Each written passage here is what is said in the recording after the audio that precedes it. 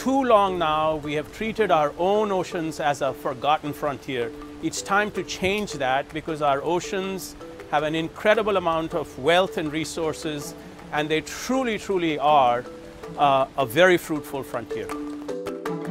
Mapping the entire ocean floor.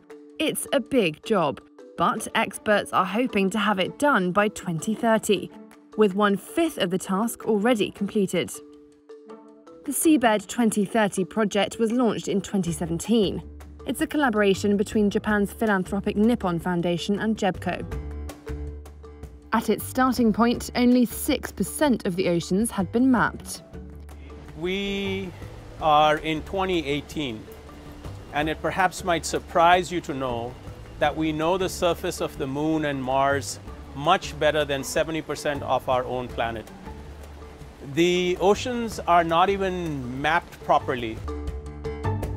So why is mapping the ocean floor such an important task?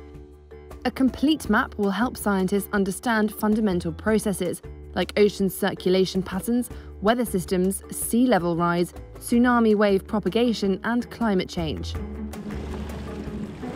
Not only that, but given that 3 billion people rely on fish as a source of protein, a deeper understanding of the seafloor can strengthen our understanding of marine ecosystems and marine life for the benefit of our current and future food supply. To help bridge this knowledge gap, the project has drawn on the experience of some 40 international organisations and networks spread across more than 50 countries. But we stand for the sustainable use of ocean resources.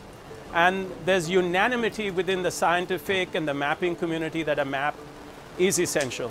I'll also say this, that mistakes have been made, perhaps on land, and we shouldn't be making those same mistakes when it comes to the preservation of ocean resources. Whatever we do must be done in a sustainable, responsible fashion, and that is our appeal.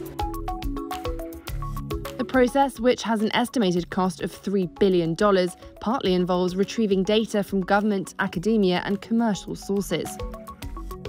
The project's new director, Jamie McMichael Phillips, who took over in 2019, told Reuters that the initiative had already been gifted hundreds of thousands of square miles of data, which would have cost tens of millions of dollars to acquire themselves. 25,000 square miles worth of data was obtained from just 2 Fugro ships. But McMichael Phillips said there was still a long way to go, with around 113 million square miles of ocean floor still unmapped.